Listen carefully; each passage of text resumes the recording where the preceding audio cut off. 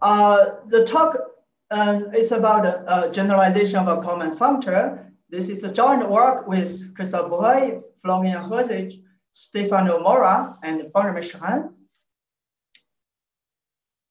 So first, I start with the introduction to the multi-local Langlands program. So I fix prime number p, and for n and positive integer, and k a finite extension of QP.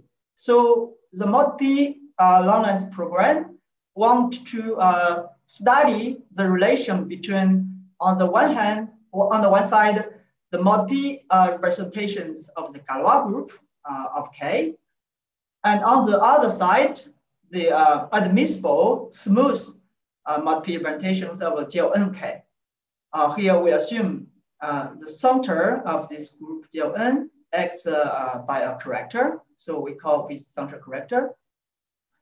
So in this talk, we will only focus on the case n equals 2 and case unramified extension. So we will replace fp bar by finite extension f of fp. So we assume it's very large, so it's harmless to make such an assumption. So I first recall the case GL2QP. So far, we know really very little about the multi Langlands correspondence. The only completely understood case is the case GL2QP. So let me first review it. For the Galois representation, two-dimensional is very easy to classify. So you first have a reducible case. So rho bar can be written as an extension of two characters, split or not. And if rho bar is irreducible, you can show that after twist by a corrector, it is an induction from GQP QP square. So here QP square is a degree 2 unramified extension of QP from a corrector omega 2 to the power r. So here omega 2 is a Serre's fundamental corrector of level 2. And r is between 0 and p minus 1. So up to twist, you see there are exactly p irreducible representations of a GQP, two-dimensional. So on the side of a GL2QP, this is also studied, completely understood. So first of all, Bardet and Livney, they classified all the principal series and also its subquotients. So they defined the other reducible representations to be supersingular. In classical notion, such representations are called supercuspital. And then in 2001, Breuil has classified all the supersingular ones, but only for the case GL2QP. So the results of Bardet-Livney works for any local field, finite extension of QP or functional field. They work in general, but theorem of Breuil only works for QP. So any supersingular representation is isomorphic to, so again, after twist by a corrector, it's isomorphic to a compact induction. So here, C induced means a compact induction from the GL2ZP times QP cross of such, this is, so sim R is a standard representation of GL2ZP of dimension R plus 1. And you should multiply some heck operator. So the whole compact induction is not irreducible, but when you multiply T, it becomes irreducible and is supersingular. So when R runs over 0 to P minus 1, they give all these supersingular representations. So you see, numerically, at least you get some bijection between supersingular representations of GL2QP with two-dimensional irreducible representation with the Galois group. So this suggests that you have some correspondence between them. So Breuil defined the so-called semi-simple mod P local Langlands correspondence. So for rho bar, you attach a J2QP representation, pi rho bar. So when rho bar is reducible, it's clear that you should match with some supersingular, but a little bit more careful. There is some shift of the degree, but it doesn't matter. It's not so important. For the reducible case, however, it's not so clear which principal you should put some principal series here. It's not, clear which principles you should put, because in the classical local Langlands correspondence, even for reducible with the linear representation, they also correspond to some irreducible representation of GFP. So here we have some reducible ones. Also, I should point out that unlike the characteristic zero representations, there's no intervening operator between these two principal series.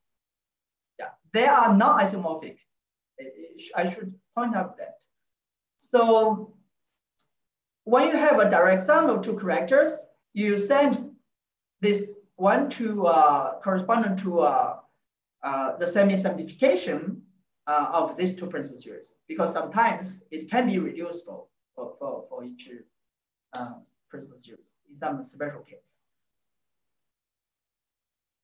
The Colmez found an functorial explanation for this correspondence and extend this correspondence to the non-semi-simple case, but he uses phi gamma modules. Actually, he constructed a functor from the representation of J2QP to the Galois group, representation of Galois group. In fact, he constructed a functor from J2QP representation to Fontaine's phi gamma modules, which is equivalent to Galois representation by Fontaine. So I will recall this construction in the second part of the talk. So now let me review some main properties of this functor, and you will see that this functor plays a very important role in the whole p-adic Langlands program for J2QP. So it's so let's say that it's important to generalize it. So some knowing properties that Colmez first proved that this is in fact an exact functor. And similarly, this functor recovers for a semi-simple multi-local Langlands correspondence, meaning that if pi rho bar is a J2QP representation corresponding to rho bar, then you apply this functor, you get back rho bar. So this allows to extend the correspondence to non-semi-simple case. So why this? Because you can construct, say rho bar is of the form a non-simplified extension of two characters. Then you can put pi rho bar to be some non-simplified extension between the two principal series. And because of the functor, then you check, you prove it can give correspondence between the extension group on the one side, two characters, on the other side, extension group of the two principal series. So roughly, this is that for the mod P case. Now, this functor also realizes the p-adic Langlands correspondence for J2QP. So Colmez also constructed another a functor in the other direction. So studying you have a starting from Galois representation rho p-adic one, you can construct a binary space representation pi rho. Then it's a theorem of Colmez, Dawes-Spinescu, and Pascunas says that if you apply a Colmez functor to this big pi rho, you get back the Galois representation rule. So here, if you have a binary space representation, admissible and unitary, so I sketch this very quickly because I will not use that in the rest of the talk. You have a unit ball because it's a binary representation, pi zero. So you can extend Colmez functor to characteristic zero representation. In that way, you you multiply Pn, and you can apply the functor V. Then you take the inverse limit. And finally, you invert P to get a V of a big pi.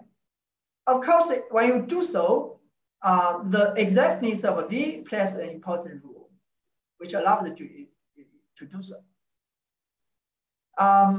All this tells you that, the common font is very important if you want to generalize the p-adic Langlands to higher rank groups. So let me pass through the second part. First, I will review the construction of a Colmez functor. So I recall the definition of a Fagama modules due to Fontaine. So a Fagama module in the mod P setting over F Ft, the Laurent series field, is a finite Fourier Ft module M with semi-linear commuting actions of phi and gamma. So here, on the coefficient field, phi sends t to t to the power p, and gamma sends t to the, you can imagine that it sends 1 plus t to 1 plus t power gamma. So here gamma is in the group gamma isomorphic to, which is isomorphic to ZP cross by the cyclotomic corrector. And the phi gamma module is called étage if the image of phi generous M on when you linearize this morphism. So I mean, equivalently, if you have such an isomorphism. So this is a definition of phi gamma module.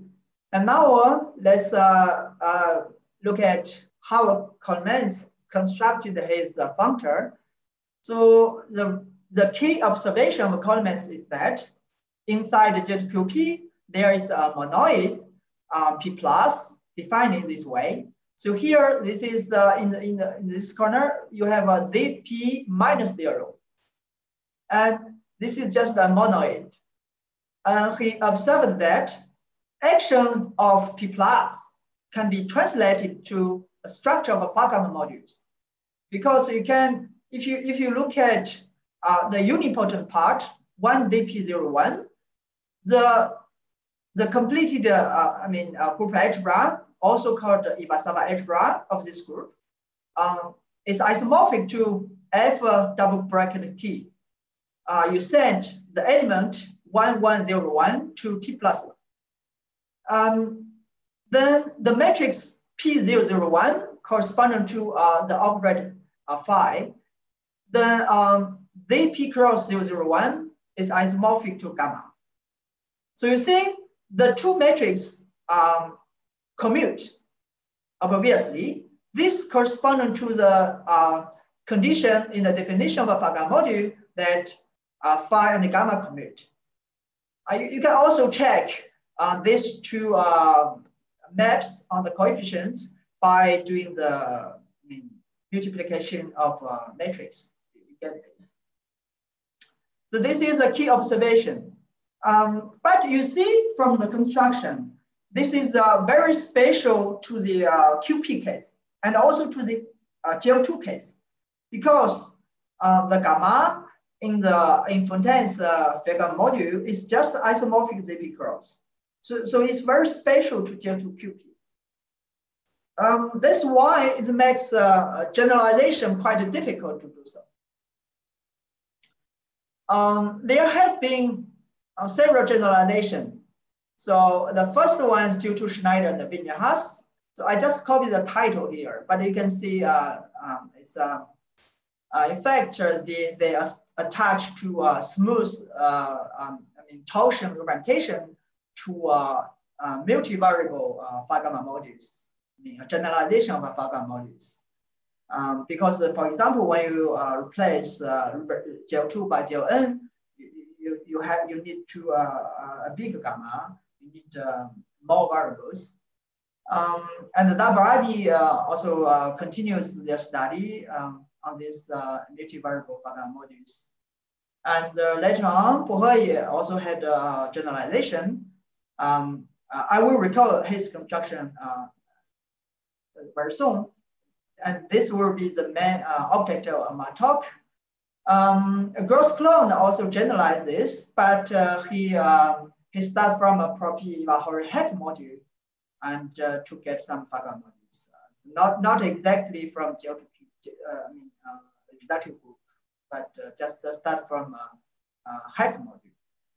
But anyway, all the difficulty is that they cannot treat super singular pi because there's no classification except the case of ZQP.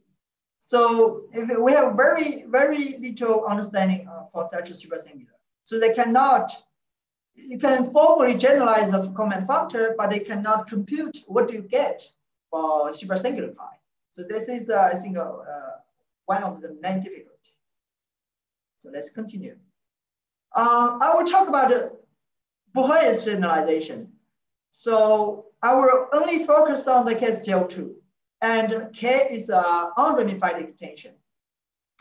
So we consider the trace map from the integers of K, OK to ZP, and I let N0 to be the group, the unipotent group, 1 OK01, and N1 to be the subgroup when the kernel, you replace OK by the kernel of trace. And you, of course, you have N0 mod V1, mod N1 is isomorphic CP. And now you take a pi, is admissible smooth mod P representation of GL2K, and you assume to have central corrector. We consider the subspace of a pi, which are invariant under the action of N1, which are fixed by N1. So naturally, it carries an action of the matrix 1 VP01 because N0 mod N1 is isomorphic to a ZP. And also you have an action of ZP minus 0. The action is like this. You have,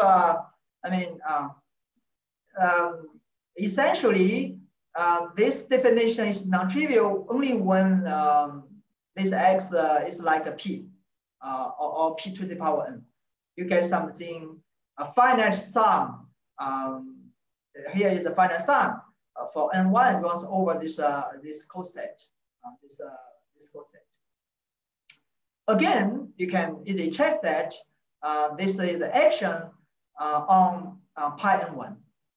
So here the factor you use that the trace map is CP linear. So somehow you can see that you get something similar to a Colmez situation.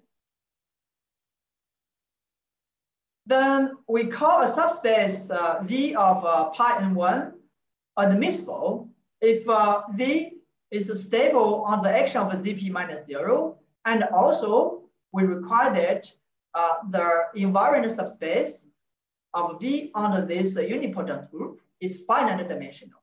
So this finiteness is very crucial because this corresponds that when you take the Pontryagin dual or the linear dual in this case, V dual, this becomes a finitely generated module over F double bracket T. Over this, this is the Iwasawa algebra corresponding to this group. So you consider this dual, you put the contragraded action of ZP minus 0, you actually get a psi gamma module over this ring. But let me recall a bit what is psi here. So you have phi, and then psi is roughly a left inverse of the operator phi. So you can similarly define what is the psi gamma module. You require in the semi-linear condition, you replace that by this one. So you get psi gamma module. The action of psi and gamma also commute. So let me explain why you should consider the dual of V rather than V itself. This is because you start with smooth orientation. So on V, the action, because the action is smooth. So if you view V itself as a module over this F double bracket T, in fact, it's always a torsion module. You can, because finally, to get a Fagan module, you will invert T. So if you work directly with V, you always get 0 because everything is torsion. That's why you need to take the quantum dual to get something compound module, but usually torsion-free module. You get something torsion-free. But you lose the phi action. You only get a psi action because you take the control gradient action. Okay, but you have the following lemma: if V is admissible in this sense, then V dual and then you invert T, then this carries a structure of eta Fagan module. In fact, you prove that this guy is an eta Pasagama module, and then the general fact that an eta Pasagama module is naturally an eta Fagan module. So anyway, they are equivalent. Okay, now we pass to the definition of Breuil. So inside the pi, he take all the admissible subspace of a pi n1, and for each V admissible, you first take the dual and invert T, then you take the inverse limit for all admissible V.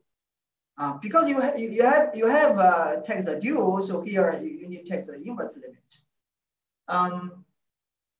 For each admissible V, you get eta Fagan module, but now you have taken the inverse limit. So this is the so-called pro eta Fagan modules. So a priori, given pi, it could be you could get something infinite dimensional a priori because you have no control about the V. In Colmez situation, he can really prove that the dimension is finite because they can prove that inside all the admissible V, there is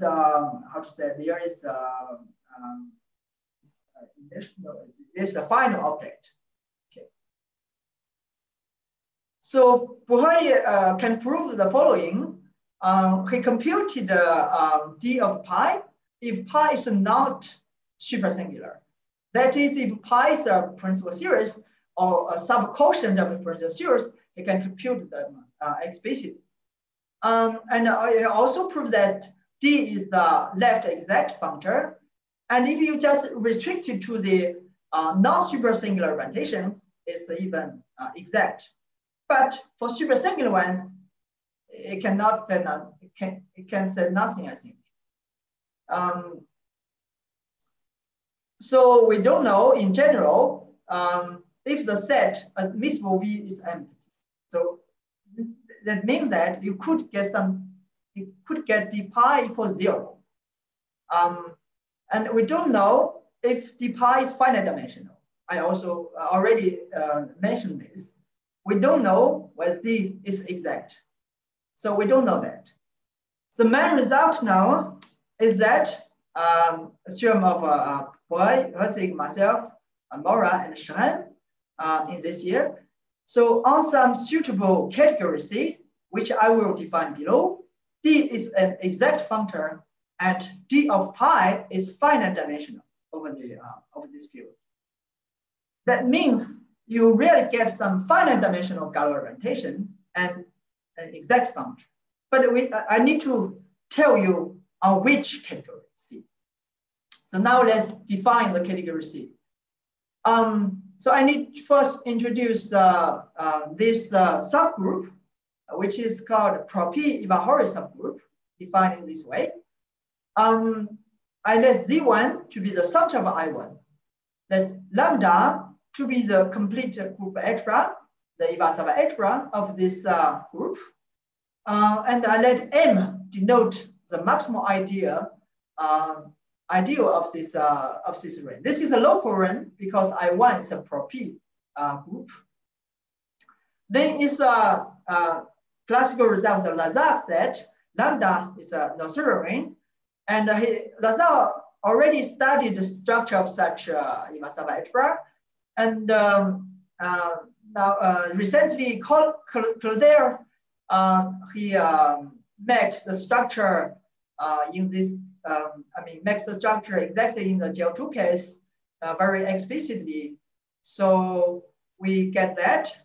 If you look at the graded algebra, so the maximal ideal M will define a filtration on the ring. You can look at the graded algebra. This is isomorphic to the following ring, but here it is again non-commutative. You see, because I1 is non-commutative, is non-abelian, so lambda is non-commutative. Now, when you pass through graded ring, it is again non-commutative. It is isomorphic to, in fact, isomorphic to the universal enveloping algebra of some Lie algebra.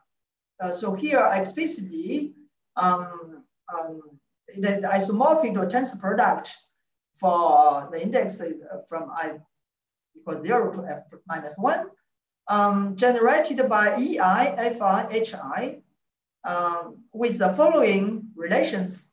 So EI and FI, here, this is a Lie bracket equals HI.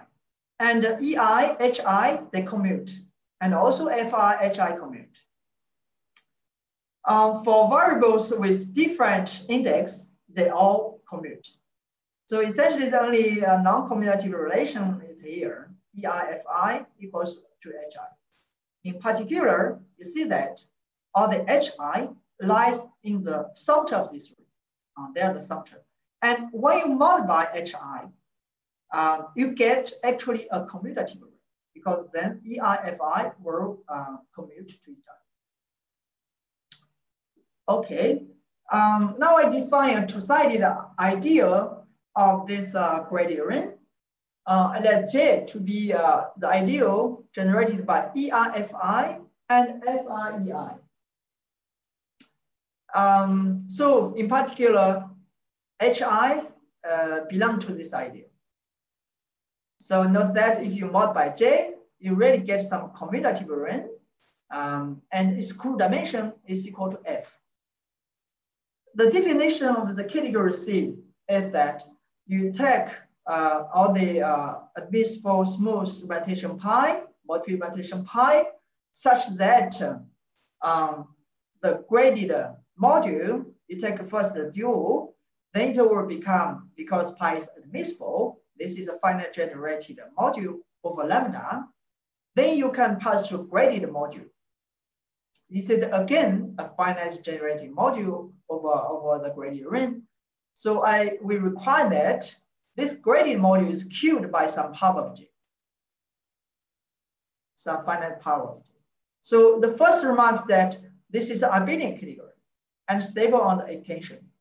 The reason is that when you define this property, in fact, on pi dual, you have other filtrations, something equivalent to the m-adic one. When you change to other good filtrations, essentially this condition does not change.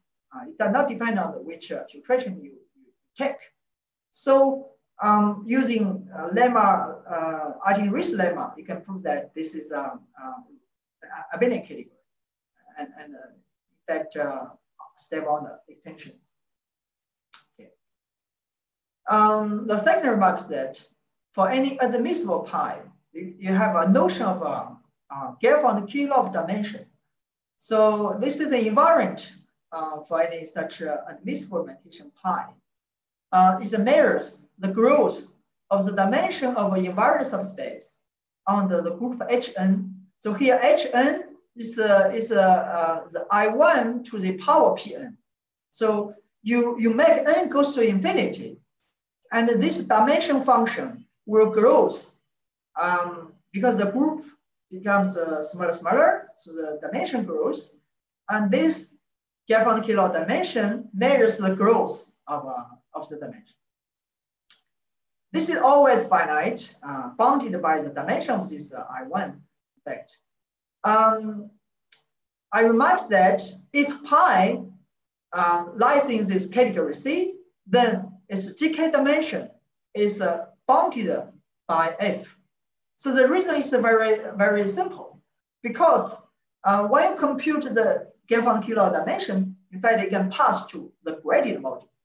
And when you pass to gradient module, say in the simple case, this gradient module is Q'd by J, then you get a finite general module over commutative ring, which has codimension F.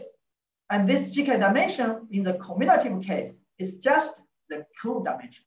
So you really have an upper bound for this Galois dimension, which says that in general, because giving a supersingular representation of pi, you have very little understanding. So in general, it's hard to prove. It's hard to control its Galois dimension. So which means that this category C, this condition is a very, very strong, restriction on pi. So the natural question is that how large is this category C?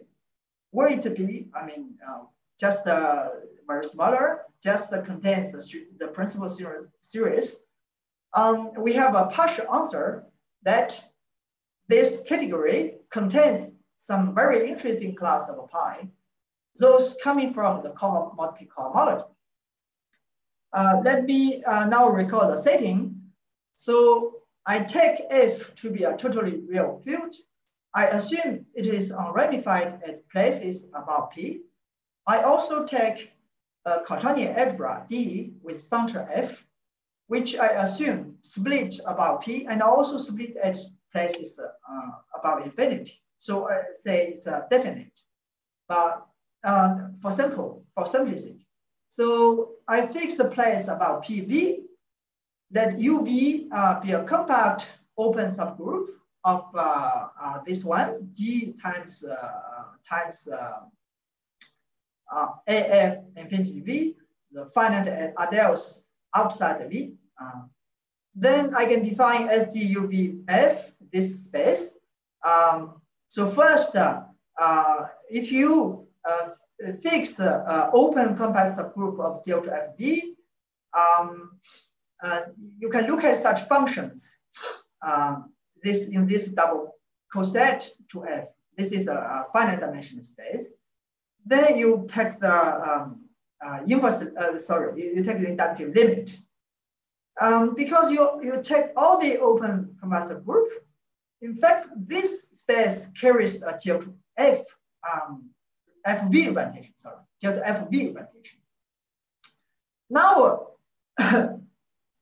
sorry, I forgot to here I forgot to introduce what is R bar. So sorry. So R bar is a global representation of the Galois group of the total real field F. So here, R bar.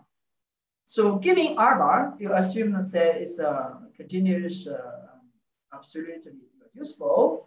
You can attach a maximal ideal in some Herzig algebra, and you can look at the subspace annihilated by this maximal ideal. It's also called the eigenspace, corresponding to the R bar. So this is again because the action of G to FB commute with the action of a Herzig algebra. So this is again a representation of G to FB. It's even admissible smooth representation. And we further assume that this representation is non-zero. That means that R bar is modular. We will be interested in this G to FB representation. In fact, the reason is that this representation is expected to realize multiple Langlands correspondence to the restriction of R bar to GFB. So, I mean, to the local rotation. Okay. So, nextly, we will study this rotation. The first result is that under some global conditions, for example, including the Taylor-Walsh condition, and we also need to assume rho bar is generic. So here, rho bar is a local component of R bar at E. This generalized condition, I will explain this in next slide. So in particular, it implies the prime P must be very large. So this is some condition not good condition. So anyway, then the conclusion is that this rotation pi VT R bar lies in the category C. More precisely, we prove that the gradient module of this, the dual of this rotation is actually Q'd by J. Not just a finite power, it's exactly Q'd by J. So as I already remarked that for any rotation in the category C, we have upper bound for the GK dimension by F. So in particular, for this rotation coming from what we call homology, we have upper bound. And actually, this was the main motivation to prove this theorem. And so we proved this theorem before the before last theorem. So this is proved in last year. The definition of C was largely motivated by this theorem because we found that some the rotation coming from what we call homology satisfied this condition. So this suggested to look at such a category. Here, let me remark that this theorem is due to our people, Breuil, Herzig, myself, Morra and Schraen, and also due to, Hu Wang. So we proved the case for rho bar semi-simple. We treat the case rho bar semi-simple. And in the work with Hao and Wang, we treat the case non-semi-simple case, which means when rho bar is a non-split extension of two characters. Okay, this partially answers that the category C contains very interesting rotations. Now let me explain the generalization condition. I take an example in the reducible case. So I write this rho bar, because it's reducible, I write it as this form after twist this way. I can assume this part is 1. And I write this character to be a power of omega f. So here omega f is a fundamental character of cell of level f, and times some unramified character. Here Ri runs over -1 to p -2. So here rho bar is a generic if I satisfy this for all I, and strongly generic if satisfy that. So I don't want to explain too much on this generic condition. So certainly, if you allow p very large, such rho bar exists. So, but for technical reason, we need to impose such technical conditions. Okay, we will match the strongly genericity in the next theorem. This is even stronger because this depends on f here. So which means that p must be bigger than 4 times f. Depends on f, not yeah. It's even stronger. Okay. So next question that you can ask. Now you know that because this rotation pi v r bar lies in the category C, you can ask when you apply Breuil's generalized functor D, what do you get? Can you compute them explicitly? Because when rho bar is irreducible, you can show that, this rotation, in fact, is a supersingular. It contains something supersingular. So it has been difficult, difficult problem to compute the figure module, what you get.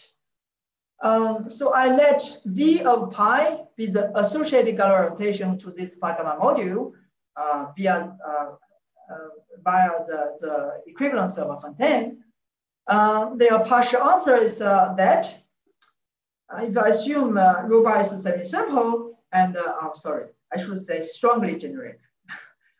So here, very generic means strong generic, right? When rho bar is very generic, then the Galois rotation is isomorphic to some copy. So here, the direct sum D means some copy of the tensor induction of rho bar. Okay. I will now next define what is a tensor induction. So here D, if you ask what is the D here, this is because when I define this rotation, I choose some UV. So when you change UV, the D will change. So this is why D appears, because it depends on UV. This is always some finite number integers. Sometimes if you choose UV very carefully, you can make D equals 1, the so-called minimal case. So now let me define this tensor induction. So for subgroup H of G of finite index n, G, you can write G as a left coset decomposition. So now, if rho and V is a finite dimensional rotation of H, you can define the tensor induction. Unlike the usual induction, so here we take a tensor product, not the direct sum of GI tensor V. This is the underlying space. Now you can give action of G. I mean, this is a very simple, very easy definition, the normal definition. So you get a rotation of G. So the dimension of a tensor induction is a dimension of V to the power n. If you look at the Euro induction, the dimension is n times the dimension of V. So here we get tensor induction. Okay. So now let me finally pass through the proof of the theorem. Okay, let me recall that. So N0 denotes this unipotent group, and we look at the completed Iwasawa algebra, which is isomorphic to a power series ring with F variables. So it is equipped with some N0 article filtration. You take the maximum ideal, you have a natural M article filtration. You look at this multiplicative subset inside this ring, y0 times yf minus 1 to the power n. And you look at, first you localize at S and you take completion. Because when you localize, you again get a filtered ring, then you can take complete completion of the filter ring. You can define an action of a phi and OK cross on the Fn0 by these formulas. So just by the multiplication in matrix, in the natural way, this action by continuity extends to this completed filter ring A. So now for if you have a pi, a smooth admissible rotation of 0 to k, you first look at the dual and you take the tensor product and completion. Okay, the A tensor pi dual, then take completion. This is isomorphic to, I mean, you first localize at pi dual, then you take some completion with respect to some filtration. it's easy to see that this functor is exact because this A is a flat module over F and 0. And when you take completion, it's also knowing that this is an exact, when you take completion, it's an exact function. Now we can define a continuous of right psi on pi s dual, in fact, pi dual s, so you see, di pi can be described as some completion of this localization of pi dual. When you have a continuous psi, you can extend psi on this di alpha pi. And also, OK cross section extends to this one. In this way, you get a psi OK cross module over. So this is analog to the psi gamma module in the Saucer-Fontaine. So first lemma is that if pi lies in the category C, then d of pi is a finite general module over A. So why is that? So the rough reason is that if pi lies in C, then when you take the gradient module, the grade d of pi is a finite general module over grade A. Then this is a standard fact that you have completed future module over some sovereign completed future ring. If the gradient module is finite generated, then the module itself is a finite generated. So of course, the key is to check that why the gradient module is finite generated. Here it uses a definition of C. It uses the condition that when you take gradient module over pi dual, it is queued by some power of J. So, but I don't have time to explain this in detail. Now, in general, we cannot prove, or we don't know how to prove if di of pi is eta of the psi OK cross module.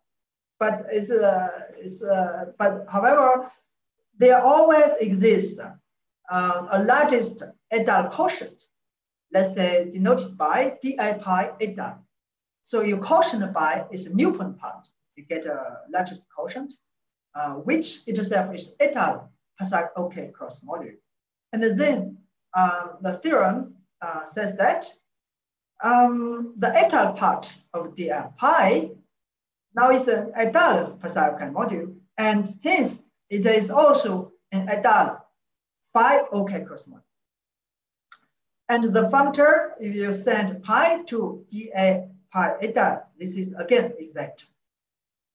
And finally, dA pi eta is a finite projective A module. So the key probably now here is that it's even projective A module. This uses that it has the action of OK cross. Okay, now I pass to the final part of the proof.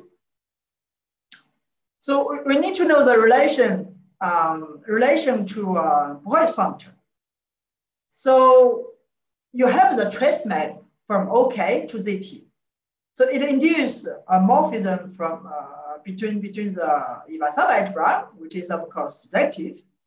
So hence when you pass through, so here when you localize at S, on the side of this F double bracket T, it means that you localize at T. Okay, you send S all the Yi to T. So when you take completion, but this part already complete. So you get a surjection from the ring A to Ft. Now the key property is that the relation to Breuil's functor D, you look at you take the tensor product, or you take the best change of di pi eta, you best change to f of t, you exactly get the Breuil's functor d of pi. So now remember that the main theorem says d of pi, if pi lies in C, Then d of pi is a finite dimensional phi gamma module. Now you know that d of pi eta is itself finite generated over A, so it follows. Then you need to show why d over pi is d is an exact function. But by the last theorem, we know pi. So this one is exact, and also this guy is a projective M module. So when you pass to by change, you again get something exact function. Okay, so roughly this is the proof of the main theorem. So I finished the talk. Thank you very much for your attention.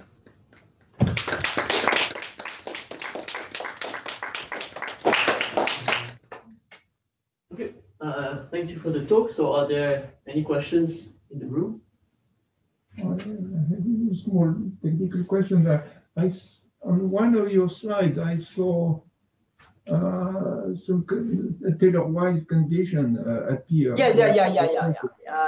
It's here. Yes. Some group. So what is it? Oh, it means that if R bar, when you restrict to some, so it's a representation of Galois group of F. So when you restrict to, you adjoint F some piece power of -1, and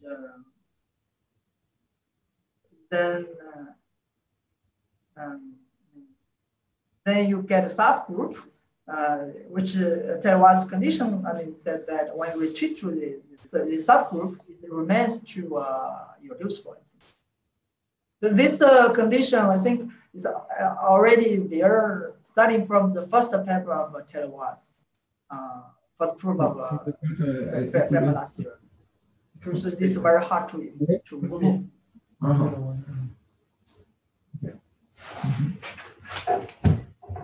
Are there Zoom questions? No Zoom questions.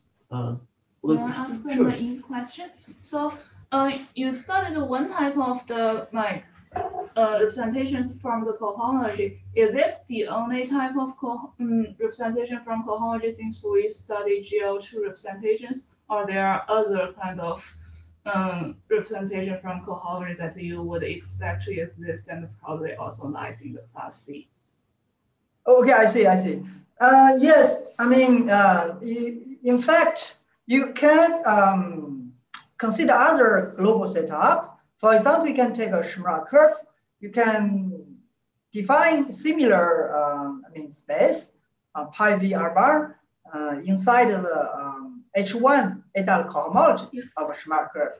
You can also take other, say, unitary group, some other global setup, but it is expected that this representation, because we expect that this is something local representation. This is something local, just related to rho bar. This is expected that it does not depend on which global setup you choose. But this is really very hard to prove. Except the case GL2 Q, there's no result on this thing. So in the case GL2 Q, they use because we have all the p-adic local London correspondence. So everything is you can very explicitly. So that's So we expect that it just depends on rho bar. So you can choose which one. You can choose anything you prefer. And in fact, all the argument in the proof, all the argument is either in the p-adic Hodge theory. Say we need to compute some local Galois deformation. This is purely local, does not depend on any global setup, and all some representation theory of GL2. So again, purely local ways. So essentially, you can change the setup, and the proof works through.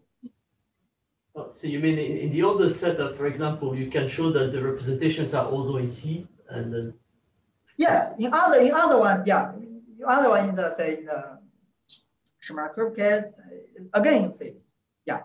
Okay. But we cannot show it's independent of the choice. We can show some common properties. Yeah. Thank you. Thank you. Other questions?